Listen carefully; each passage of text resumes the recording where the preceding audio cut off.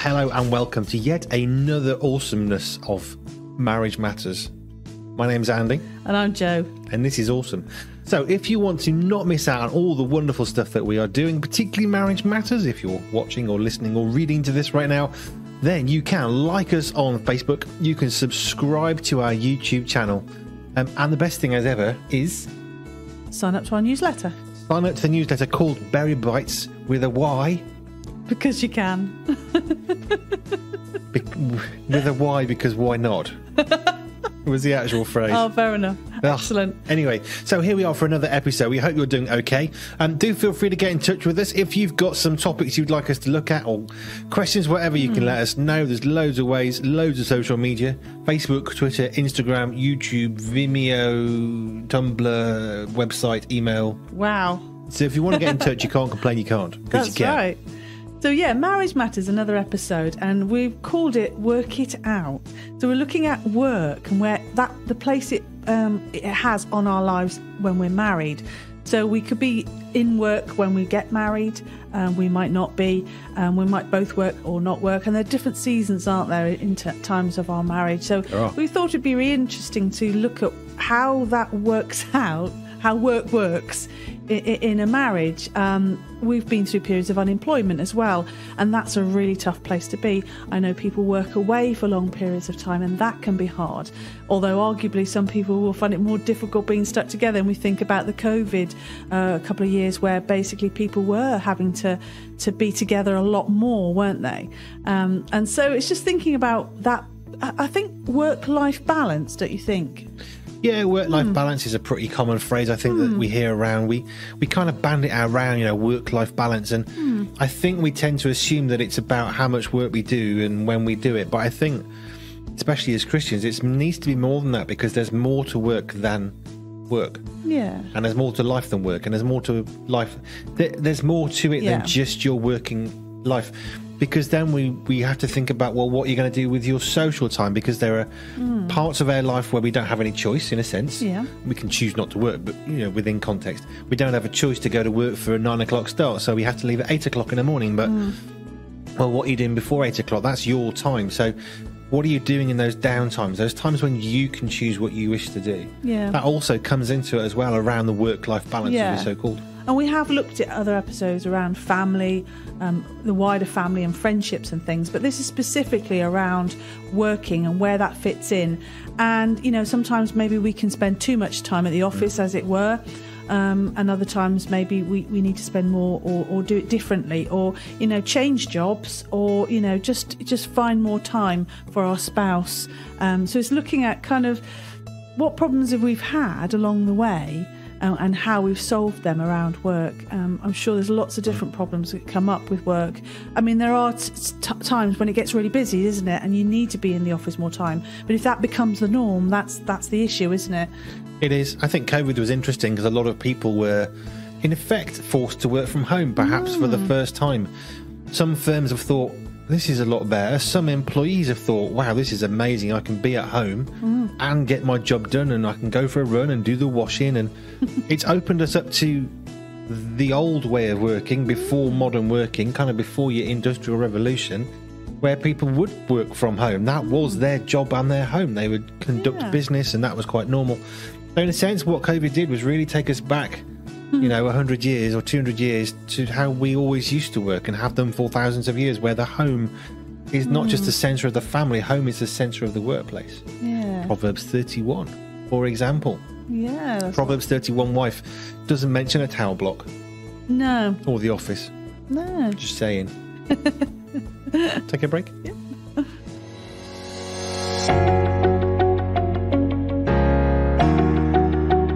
Physical training is good, but training for godliness is much better, promising benefits in this life and in the life to come. The point of this scripture is that while physical training is good, it is beneficial for us. It keeps us fit, keeps us healthy. It's not nearly as beneficial as spiritual training and all that makes up training for godliness, such as reading our Bibles, praying, and going to church. And that is the point of endurance. It is to show how we can maintain self-discipline and how we can endure through our training for godliness. With that in mind, go check it out.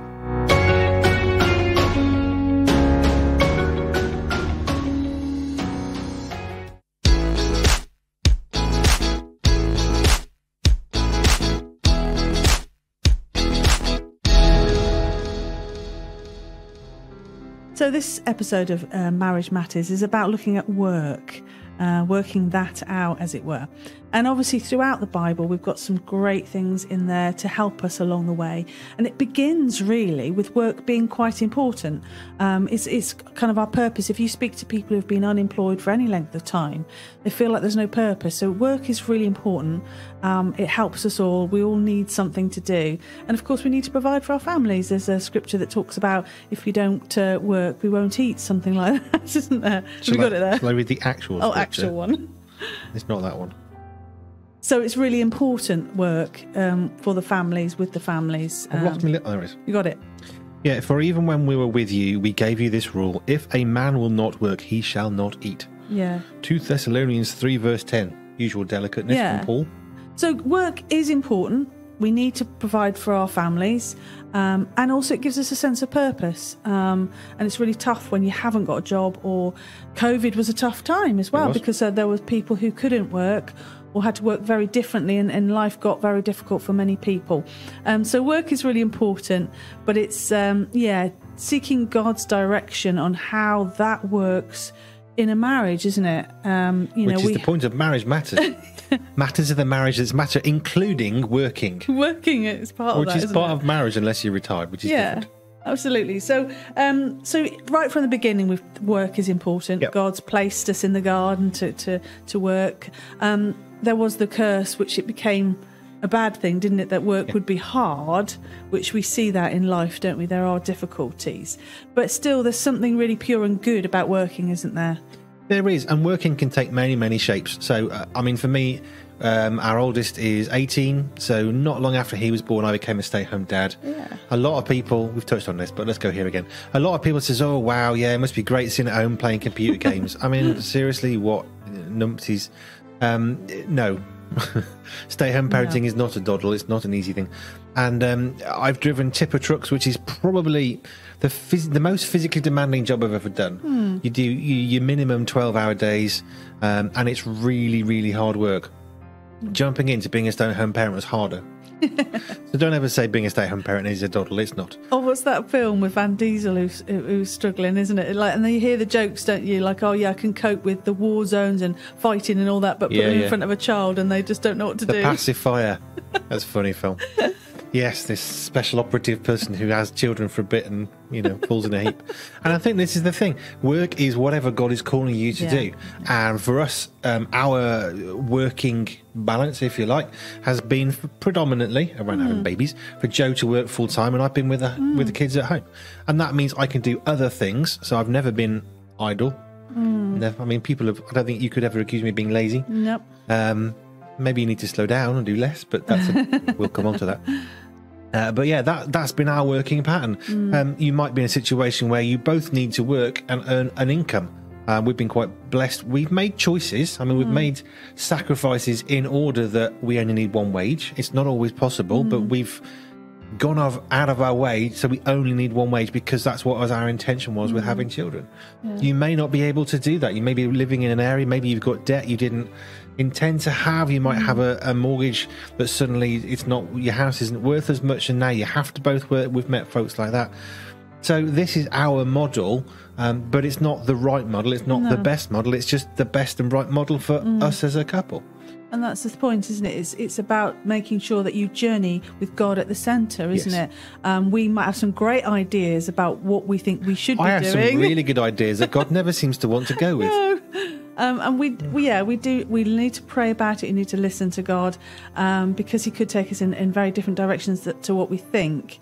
They always have the phrase, don't they? Sort of 2.4 children, and there's a sort of conveyor belt of life. You get work, and then you have children, and you buy a house, and all of that. And this is all very good stuff, isn't it? But it isn't necessarily how God wants us to live our lives. And so, if you want to follow God, it's about walking by faith, and that can be quite scary. But it's a very exciting lifestyle, and I think we've tried to live by faith, haven't we? We've had what you could describe as an exciting lifestyle.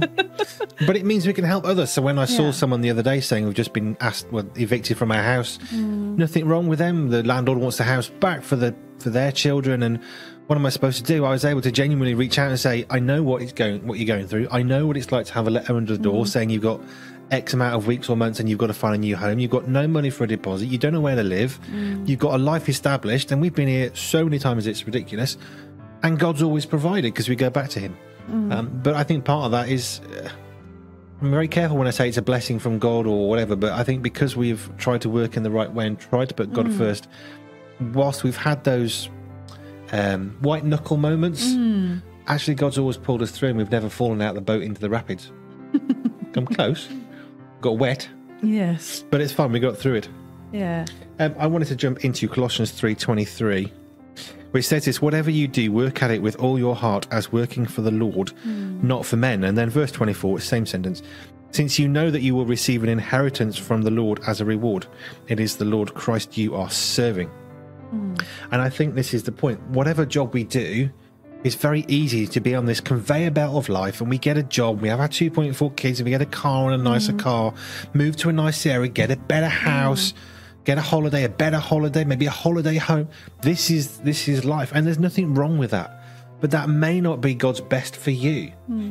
We know people who work and don't have much time for ministry, but their work pays for ministry for other people, and this is the point. This is what we do. It needs to be for God. My work now is the Berry Bunch family. It's the website. I spend almost all of my time on this, if it's not cooking, cleaning, and looking after the boys with home education. So this is my work. It doesn't pay at all, but that's not the point. I'm working for the Lord, and God blesses us in different ways. Yeah, I suppose it's like anything when you make decisions. Is it bringing you closer to God?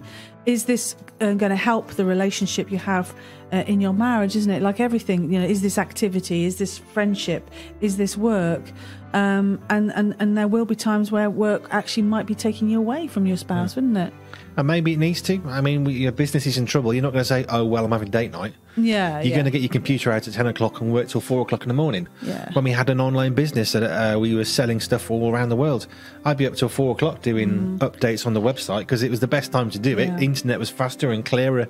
People generally weren't on the internet, so it was the perfect time. We're going to have to make sacrifices to get to where we're getting to. However, the difference is between, is that your norm? Are you always rushed and pressured and stressed? In which case, that's not God's best for you. I can say that quite happily. But there are times when we'll need to do that. It doesn't mean to say we loaf about doing nothing either. There is a balance to be struck here. Yeah, God says his plans are to prosper us, not harm us. Yes. And I just think about that phrase that often comes up, isn't it, like ships in the night? So often couples will talk about they're both working and they're trying to sort of balance it all and with the kids and looking after them. So they might be working different shifts. And that often, it can't be helped if they're in similar sort of professions. But yeah, if that, like you say, Andy, if it goes on for too long, that's quite worrying for a family to continue like that, isn't it? I remember when we were first married, we've touched on this a few times, but you were working shifts, 12 hours, 15 hours, 6-7 days a week. I was a trucker, so I was working away. I could be away for a week at a time, and it was really hard having a marriage where the only relationship you have is with the phone, contacting the other person's phone, and you're leaving messages or voicemails, and there isn't any actual contact. And I'm stopping for a break, and Joe's at work, or she's asleep, and I'm free. And you end up having a relationship via voicemail. That's okay for a time. It's not evil, but at the same time, it's not God's best permanently. Because you need to find creative ways of engaging with one another. So at one point, I'd work a late shift. Joe, we'd had a baby, so Joe was at home. I was out to work for a year or so. I was working like a late night shift, and you connected with me by phone quite a bit because I could. But also I had little biscuits, little cheese biscuits, and you'd make me a little cheese on biscuit thing in a little tub, and there'd be bits of biscuits and cheese and a little message, and it made me feel like I was at home with my family. So there are some really simple, creative ways of doing that. Can we jump into 1 Thessalonians? Because that's got me excited. Okay. 1 Thessalonians 4 verse 11 says this: make it your ambition to lead a quiet life, to mind your own business, and to work with your hands just as we told you, so that your daily life may win the respect of outsiders, and so that you will not be dependent on anybody. Now, you can twist this in a few different ways which aren't helpful, but the bit I think that is helpful for us is we need to do what we do for work. So when we're saying working in this context, we're talking about the thing you choose to do that pays you money. Maybe it's working for somebody, maybe it's working for yourself. It's still a choice. You don't have to do it. No one's going to force you. Maybe that is your situation. That's different. But we're talking about what you're choosing to do and what you're not choosing to do.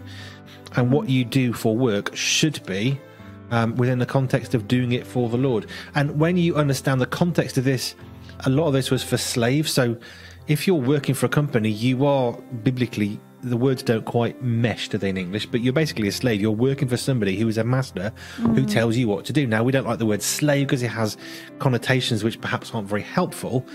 But when the Bible's talking about slaves, that's basically when you're working for somebody, you're under their orders, you're working for them. That needs to be for God. Don't work for them. Don't work for yourself. Don't work for bettering your situation in life. Work for God, because everything else follows after that. It's about perspective. It's about prioritizing.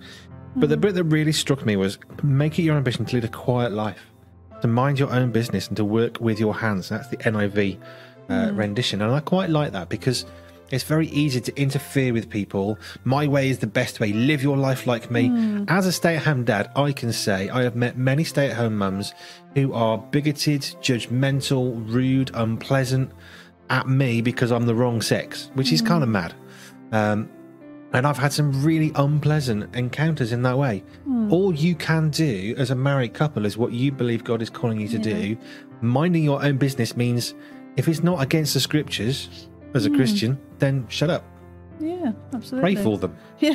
Don't criticize them, shun them, and turn your back on them. Yeah. That's not going to help them.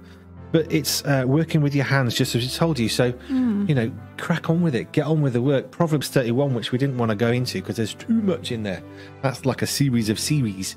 But the Proverbs 31 wife was getting up early. Yeah. And she was doing this and she was doing that and she was selling this and making some money. And if you want to understand the work-life balance, go and read Proverbs 31 because although that's not really a day in the life of, No. that's more like a 10-year cycle in the life of. What the Proverbs 31 wife teaches us is the importance of actually, if you want to achieve something, what are you willing to sacrifice to achieve that? Yeah. I'm drawn towards thinking about Jesus because he was a carpenter, he worked. And then there was a time of pure ministry, wasn't there? But he always busy, never idle, always telling people about himself and the kingdom. And so there's a time when he was working in it, like for money, and a time when he had his ministry. When he fished for his money, literally. No, that was really cool. And so there's different times and things. But I also reminded of the fact that what is it they often say is you're not at the end of your deathbed going to say, oh, I wish I'd stayed longer at the office, But sometimes people do stay at the office because they don't want to go home. They don't want to face things, or they've got into bad habits, or they're afraid of their boss, aren't they? And we really should be, like you say, pleasing God and looking to him. The beginning of wisdom is the fear of the Lord, isn't it? And so if we're fearing people that we work for, fearing our boss, we're not really walking in faith. And then we could end up, actually spending more time in the office and not enough time with our family. I remember one job I had was at a car auctions and it was late. The area director had come and there was some stock check thing. Something was going on. I don't know what was going on. But there was real pressure and stress. And anyway, that we were all staying really late one night. And I think, I want to go home. I'm not getting paid for this. Wow. And I should have gone home. But we realised that there were two people that had left. And they'd left hours ago. And when we got to the next day, it's like, where the heck were you? We were there till 10 o'clock at night. I think it was about 9:30, 9:45, exhausted, knackered. Where were you? Well, we asked if we could go home. Well, what, you worried about your job? I was worried about my family. Aww. And that was a real shock, actually, because we were there working away fearing this area director for our jobs. Yeah. Well, we shouldn't have done because he couldn't force us. If he'd have sacked us, we'd have been able to sue the company for wrongful dismissal. But we all stayed, and mine was, well, I don't want to lose my job because I just got it. But a lot of the others were trying to climb the ladder, which I wasn't especially interested in there. But they were trying to climb the ladder of getting higher, and, well, we want to be seen. Yeah. Well, if you're the senior manager, then maybe. But if you're just somebody who answers the phone, go home. You're not needing it. And people will play on you and bully you and make you feel pressured to do what you don't have to do. Another job, we were expected to turn up on a Saturday to get the trucks loaded. So I did, until I realised I didn't need to. So we do these things, don't we? And it interferes, and it's not always healthy. Yeah, I think it comes back to our heart, isn't it? You do it for the Lord. Do it for God. Pray about it. Think about this.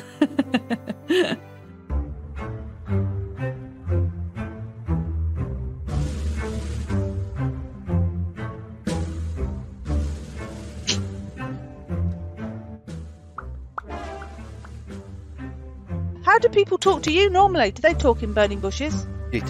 Sit. Fetch. So what I say back? What do you say back? You took the stick. Get it yourself.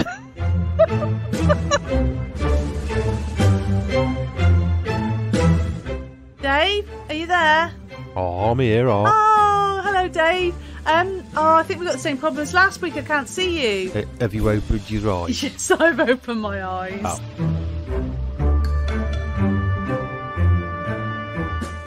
You name it, he could play it. Pipe organ. Pipe organ, yeah, with all those Lots of pipes. buttons. Like a spaceship. Spaceship, yeah. Yeah, you're looking good. Have you done something to your hair? I had my hair sorted. Yeah, Went to the dog groomers. Oh, brilliant. You look great. It's good Thank to you. see you.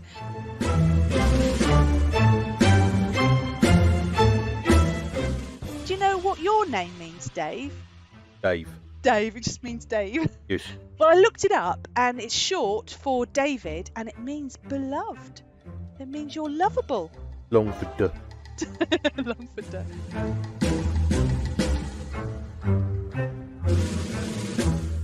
Big long stick to help him protect his sheep. You like sticks? You like throw a sticks? stick.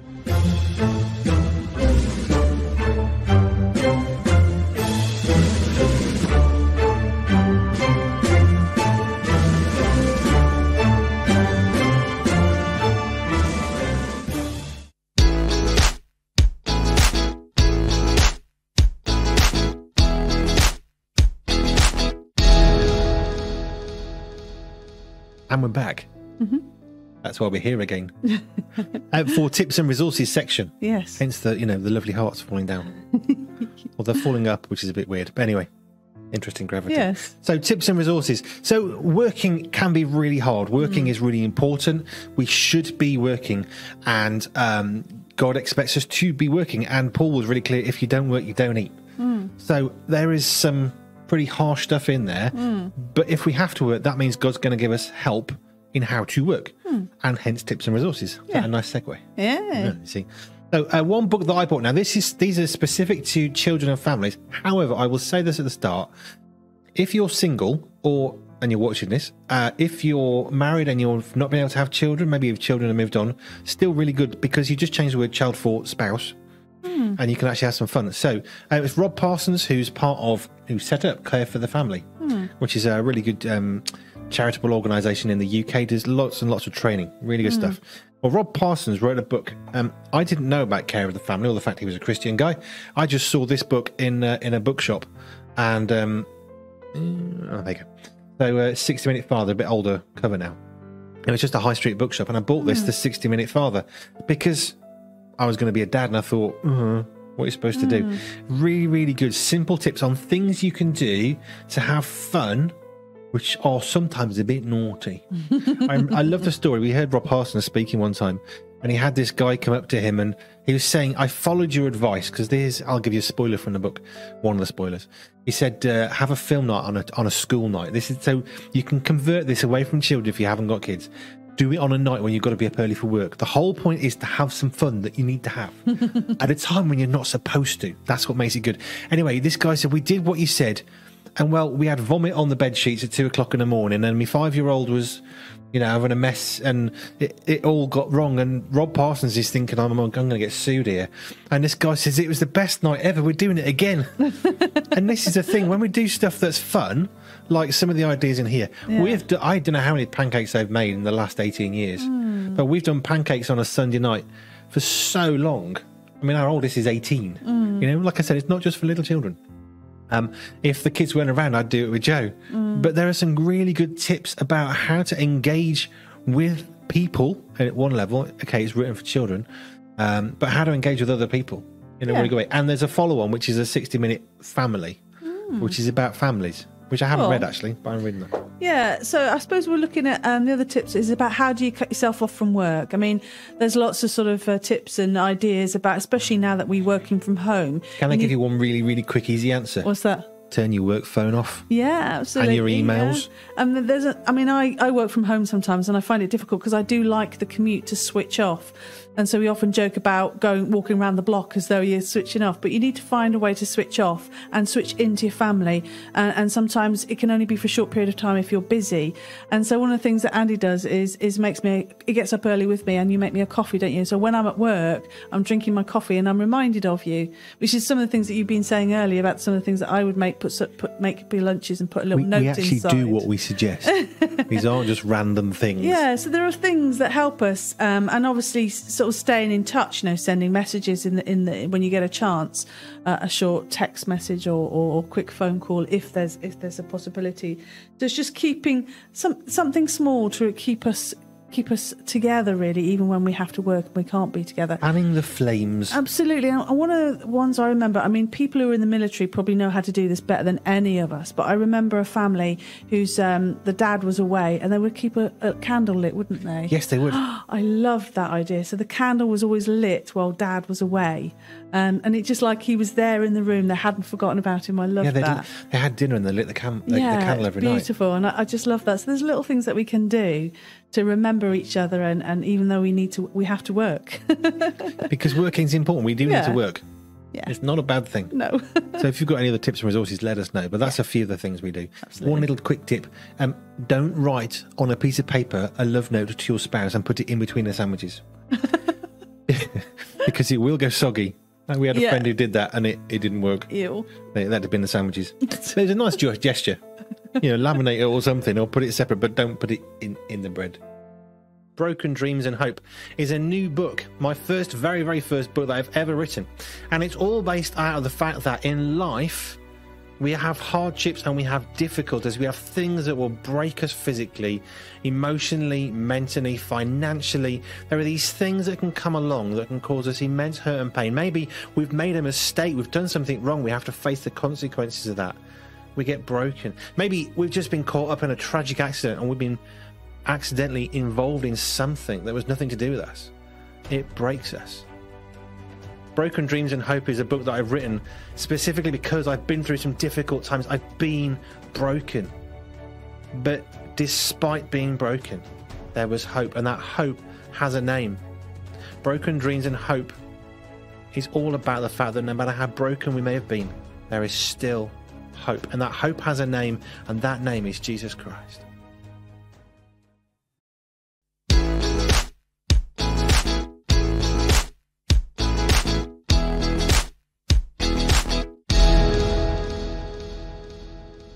Welcome back to our final part, our takeaway, our end of our Marriage Matters episode on The takeaway.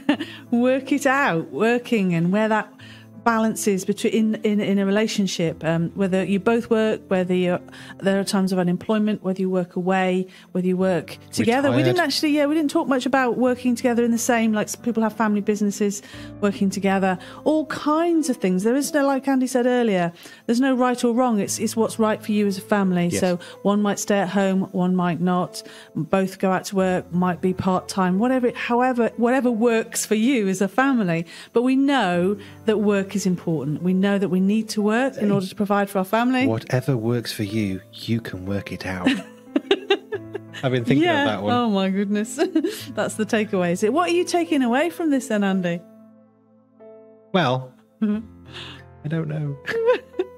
What am I taking away? I think it's a reminder of it's important to have fun when you can. Yeah. So one of the things that we've done, and we've talked about date night. I'm not going down that road. You can listen to the episode instead.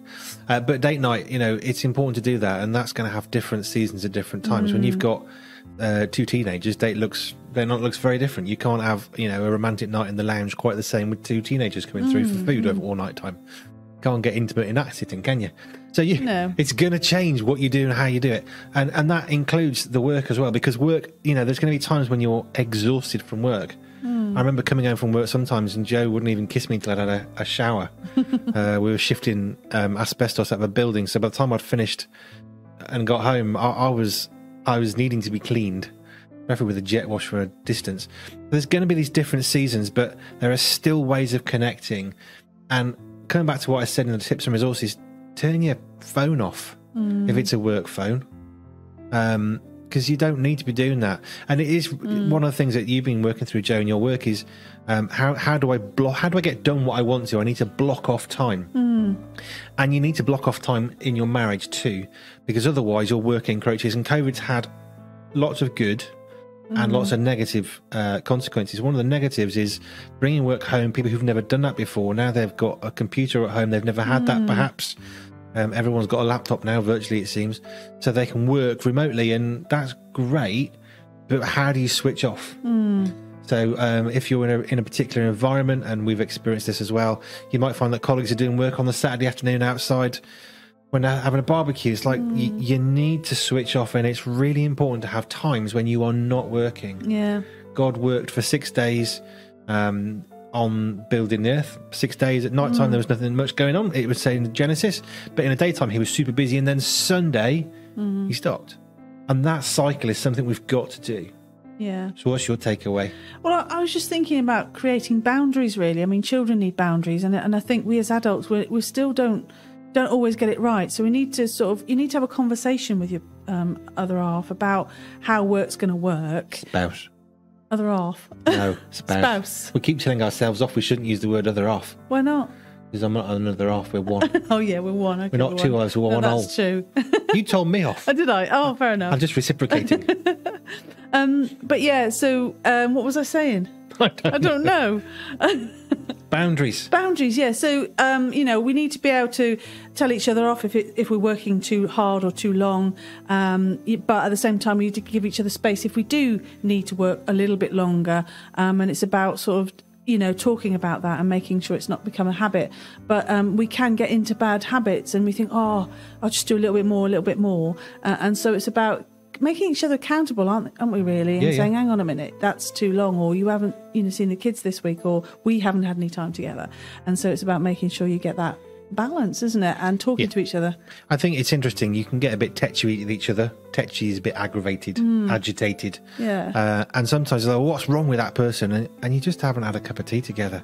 Yeah. It can be as simple as just actually stopping deliberately on purpose together to have a cup of tea. If you're English.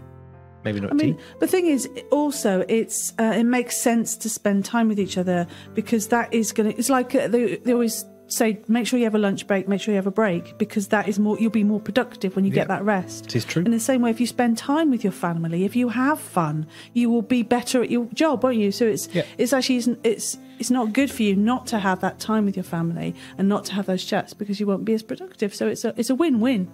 But what's the hardest point in your life for me working too much? And how did you deal with it well? When I was doing too many hours, perhaps when we had a business. Yeah, that was the hardest. How did you lovingly correct me? I don't remember. Do you remember then? Yeah, I used to say shut up and turn it off and go to bed. It's pretty simple, really. Well, I thought you liked it to be told directly. I like direct. Sometimes no, it's fine. We've had those times, haven't we, where we're doing too much. I remember came in to you working from one day, and I asked you a question, and you kind of snapped at me, and you were so intensely, fiercely working. It's like, Joe, you really need to unplug. I think I actually took your hands off the keyboard at one point. It's like, let's come on, dear, let's go and have a cup of tea. Because I think you can get too focused and it's not, you're not deliberately, and you weren't being horrible to me. You were just so focused with such a massive workload. Yeah. It took me to actually pull you out of the room. Yeah. Because I love you and faced but I've got this to do and this to do. You also need to get some fresh air. Let's go catch some vitamin D. Yeah. We need to look after each other when it comes to work. It's a long-term investment. Well, it's true. It's true. Till death us do part. I don't want you too knackered at 75. There you go.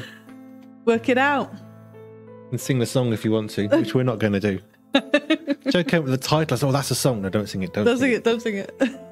Yeah. What's that friend of ours calls it? Musical Tourette's. He just started with these songs. I can't stop. So there you go. Work it out. Working is important. We should be working. It's important to work, and if you don't work, you shouldn't eat.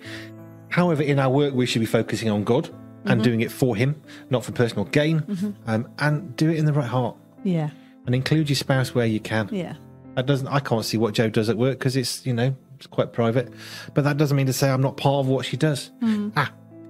when you joined a particular thing a long time ago, I remember being in a meeting and this very important person came in and spoke about all these new recruits. And they said, the thing is, when they join, they're joining a family. And when they join the family, their family join as well, whether they want to or not. Yes. So you're part of this work. So although I never actually went out with Joe doing that particular job, it was quite poignant actually that your family members, your brother, your father, your sister, your children, they are part of this job because we're part of a much bigger family. And it was true. Yeah. So I sometimes used to go to the pub with Joe and her colleagues and it felt like I was part of a family. Yeah. So that's okay too. Yeah. There you go. Have you finished? We have. There Thanks for joining us. My name's Joe. Yeah. My name's Andy. And we'll see you next time. Bye for now.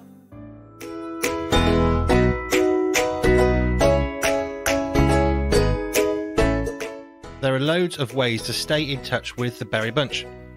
The best thing you can do is to visit our website, sign up to our newsletter, and you can be sure to always stay up to date with our latest news, videos, posts and updates on our seasonal events.